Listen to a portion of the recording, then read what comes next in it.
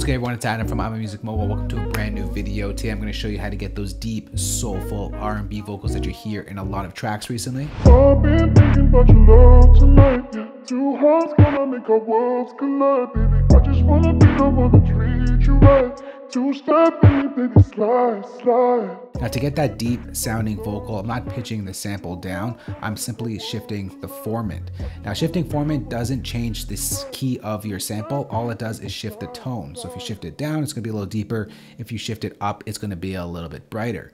All formant is really doing is shifting the resonant frequencies. So here is the original sample right here. I've been thinking about your love tonight. Yeah, two hearts gonna make our worlds collide, baby. I just wanna be the one to treat you right.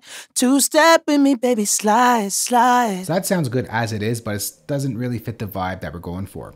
So the first thing we gotta do here is select our audio region. We're gonna go up to our flex pitch right here. And then we're gonna make sure flex pitch is turned on this track. Once it does this thing on the region, you know it's on. I'm gonna double click that. I'm gonna go over to track, and we're gonna pay attention to all of these notes right here. Each one of those notes basically represent the note from the sample. But if we just focus on this little dot on the bottom right hand corner, it's the formant shift. And this is going to give you the best formant shifting in Logic. There are plugins in Logic that allow you to just formant shift, but they don't sound good. This is the best way to do it and the cleanest sounding. So what I'm going to do here is to make sure I adjust all of the formant on all these notes. I'm going to hit Command A on my keyboard. I'm going to go down to the bottom corner over here, and I'm just going to lower this a bit. And how much you go, it really depends on the vocal itself, how deep it already is to start with. I've been thinking about your love tonight. Yeah, two hearts gonna make. But I really want like a really dark one. So I'm gonna pull this down maybe to -700 here. And it's gonna sound like this. I've been thinking about your love tonight. Yeah, two hearts gonna make our worlds collide, baby. I just wanna be the one to treat you right. Two-step in me, baby, slide, slide. So the next thing I would do on this sample is bring in some reverb just to give it some space.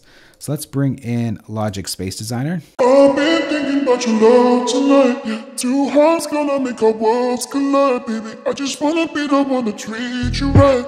Two-step in me, baby. That already sounds better. Now I'm just gonna bring in EQ to make it a little bit darker sounding.